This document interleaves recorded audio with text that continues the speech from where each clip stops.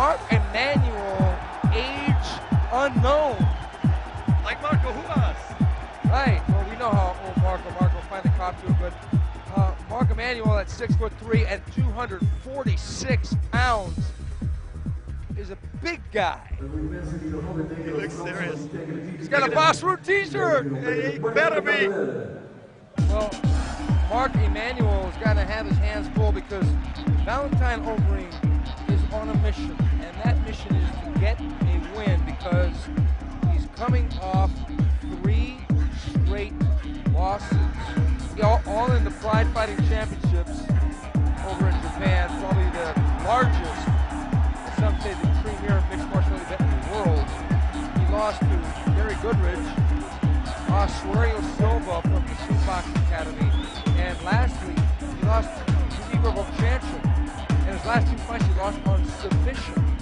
Which was very strange, but no one expected, especially his fight against Igor Vovchanchuk, he lost by a leg lock. Also against Oswario Silva, same thing by a leg lock. But yeah, there you go, he's going to the fight, and those 3 opponents are very talk about the elite. Oh yeah, but I'll tell you one thing. Last time I saw Valentijn the Python Overeem in the ring was in this ring 1 year ago, where he beat down the very tough Ian Freeman from England. And he just destroyed him. He pushed him under the ropes and started kneeing his head. And the referee stopped the fight. Now, from the bumpers, Mr. Marc Emmanuel.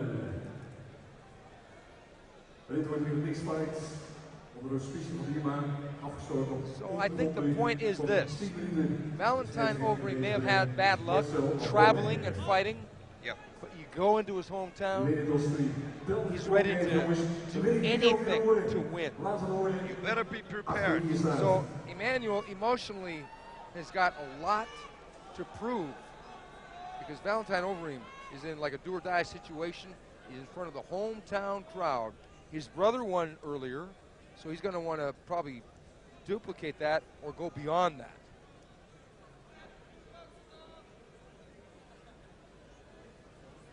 So because Marc Emmanuel is with the Boss Rutan Academy. Yes. But nonetheless, the thing that makes things even more complicated is Valentijn Overeem is trained by your Thai boxing coach in Cor Hemmers. So you've got a stake in both these fighters. Yes, I got a stake in both these fighters. So that makes you neutral, technically. I'm going to be so neutral, I'm not going to be talking a lot. You know, I'm going to just say what I see. Exactly. That's what I'm doing. Well, boss, you always tell it like it is, no matter what. So here we go. Do we think it's going to go standing or to the ground? I think that Valentine's going to stand up. Oh, good low kick. Good jab. And it caught Marc napping. I don't know. Marc is a little slow. Yeah, he's a judo practitioner from France, and he's good in judo. He's got to take his fight to the ground. You don't want to strike with the python. Yeah, that's right. You're absolutely right. Because the python, right now, all he has, I'd punch him in the head right now. Right straight. Low kick and then punch him in the face. And he's doing just that. I think the judo man might be thinking submission because of his Valentine's last couple fights. Valentijn is blasting away in that classic Cor Hemmers left jab, right low kick situation, of which you know so well, boss. There's the right hand, but it didn't land clean. Almost the left uppercut. That was it. Almost. Almost. Ooh, and that was a hit. When the one was bleeding on the right side on top of his head. Oh no, this is a bad position for Marc Emmanuel. He doesn't want to keep his head down like that. He gets kneed right in the head, could end the fight with one shot. Valentijn almost going for the high kick there. Yeah, I hear his corner screaming it. A right high kick to the head. Yeah, because Marc Emmanuel's left hand is dangerously low on the outside. I think that, it was Valentijn that threw the knee and then landed on his back. Yeah, he's a solid individual. I think Valentine's a little tense right. He's got to relax a little bit because he could win this fight if he just picks from the outside, but he's pushing the action a little bit too much, and that's going to have an effect on his cardiovascular. There's the right high kick, but it wasn't clean. It's almost a crescent kick. Left, right hook. Is he shouting? Oh, he got poked in the eye. Says, oh no. Oh, it's too bad because right when he had things so under control, it looked like. Nou, als je het goed begrijpt, is het een probleem met een van de lenzen. Nee, serieus, is geen grapje. Apparently, that's one of the problems. You throw a jab like the Omaha, flicking your hands out with the fingers out, you can accidentally hit. I'm sure that Marc Emmanuel didn't do that on purpose. But Valentijn on a mission with that left-right combination, the right low kick again. There's a right hand by Emmanuel. Emmanuel was going to be real relaxed, very solid. Going to the body there. Left stiff jab. Oh, what a good right low kick!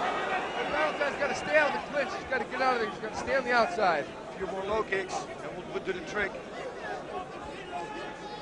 I think. Oh, he's going to stop with low kicks. Bob. Yes. Oh, the right hand, just like you said, Mr. Rutan. Yeah, he's gonna stop him with low kicks. I think so. I think what Valentijn should. Oh! Same thing there. Left jab. Yep. Left jab. Yep.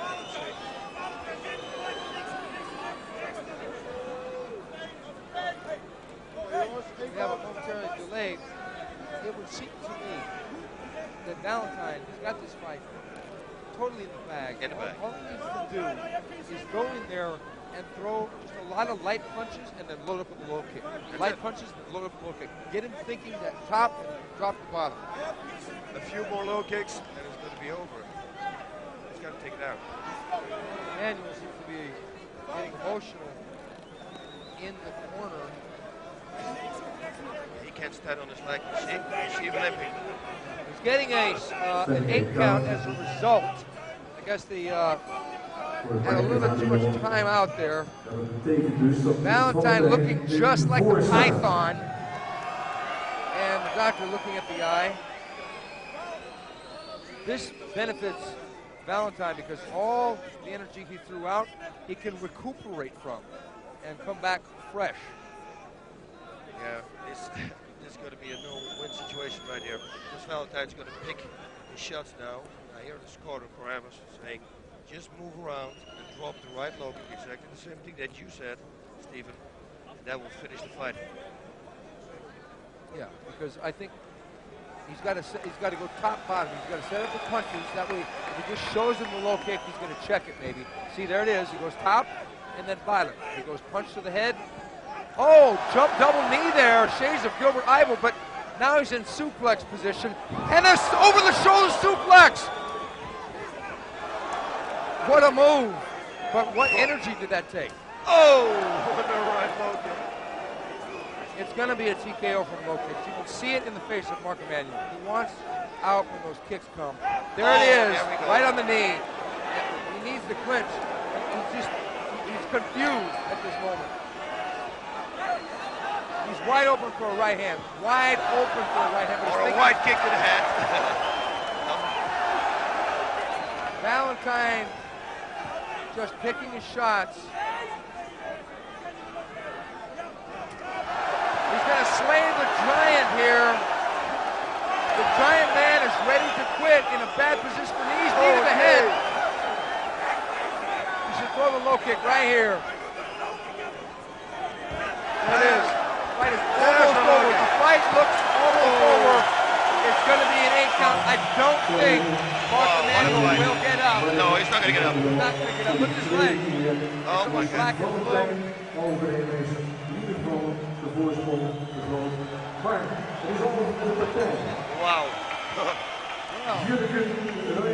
I guess if someone predicts that would end it with low kicks, they would be right because he went out there and did exactly what his cornerman, Corham, said. Chop, chop, chop. And there it is. Emmanuel just didn't know what to do. He had run out of options. He was almost in a standing fetal position here. Now he's coming with the right low kicks. They're shouting in the corner, low kick! That was the first one. He almost, all he had to do was fall forward and try to catch Valentijn. Just a little bit short of an execution with low kicks. Wow. We kennen hem allemaal op televisie. Hier is hij live. Jullie applaus. Dames en heren voor Jurgen. Het is niet zo laat als anders, hè? Voor jou? Dat valt mee. Nee, klopt.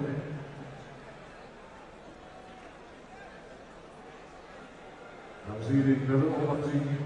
De winnaar, Valentijn, de Python Overeem. His mission was to set out and get a win, and get one convincingly he did against Marc Emmanuel, age unknown. Valentijn the Python Overeem. And it looks like some blood was spilled onto our note paper here. Yeah. And now I think I'm going to go get a word with Mr. Overeem. Jurgen, dankjewel voor de bezigheid. Wij zien elkaar weer. De gigantisch ontwikkelde directies voor de boord. Een echte festliefhebber ook. Jurgen, graag tot de volgende keer. Namens Evert van Futurola reikte hij de prijzen uit. Dat wil ik jullie nou even horen. Voor de, doe je voorzichtig met voor Bas Rutte. Weer 5 kilogram was. Dus dat goed. I'm here with Valentijn the Python Overeem. That was a textbook Core Hammers performance. How do you think he liked it? I think he was pretty pleased. I listened to the instructions.